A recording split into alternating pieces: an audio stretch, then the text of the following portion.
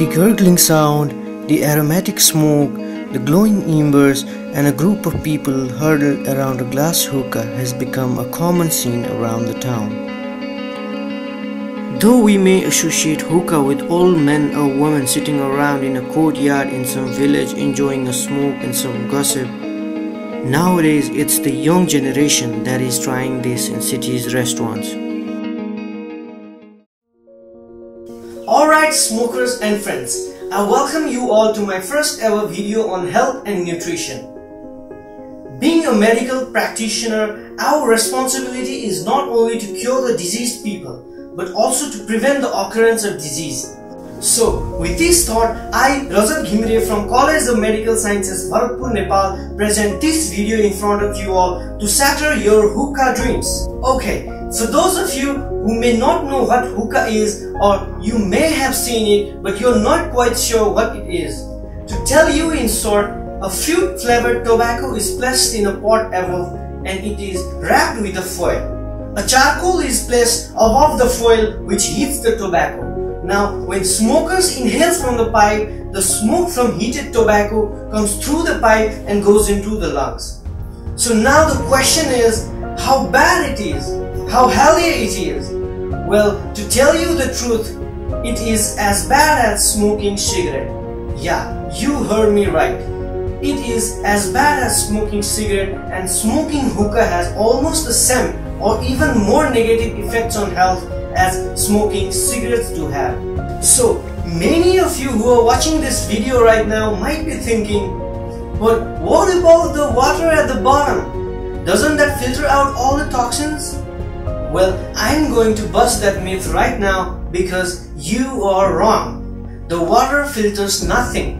Well, now you might again say, then why does the smoke from hookah feel smoother? Well, the smoke from the hookah feels smoother because it has lower temperature, and the humidity in the smoke is also high because it has passed through the water. The American Lung Association sees hookah as a growing problem in youth due to misconception that hookah is safe. It is said that those people who smoke hookah were 8 times more likely to try cigarettes too. Studies have shown that 15 to 23 years old people who have never smoked cigarettes but had tried hookah were more likely to have started smoking cigarettes, become a regular cigarette smoker, and smoke even more cigarettes per day 2 years later. Well, now the thing to be understood by everyone is that a typical cigarette smoking session lasts for 10 to 20 minutes involving 10 to 20 puffs, while a typical hookah smoking session lasts for 45 minutes to 1 hour involving 100 to 200 puffs.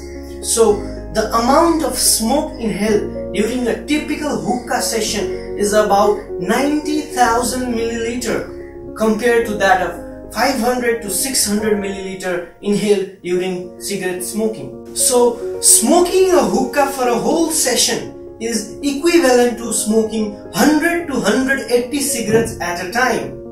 Well, that's a huge number.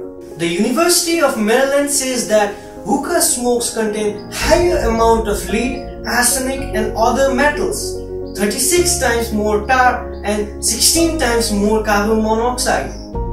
When it comes to addictive substance nicotine, hookah smoke is said to deliver 1.7 times more nicotine than cigarette smoke. So yes, it is just as addictive as smoking cigarette, and hookah smokers carry the same health risks as cigarette smokers do, and these includes oral cancer, lung cancer, stomach cancer, esophageal cancer, reduced fertility, reduced lung function, and it also affects the fetus. Now, I also do know the people who smoke hookah, and unfortunately it is seen as less harmful alternative to smoking cigarette. But I hope this video has helped make things clear that smoking hookah is harmful for you. So tell your family, tell your friends, tell your loved ones, tell everyone, because now you know the facts.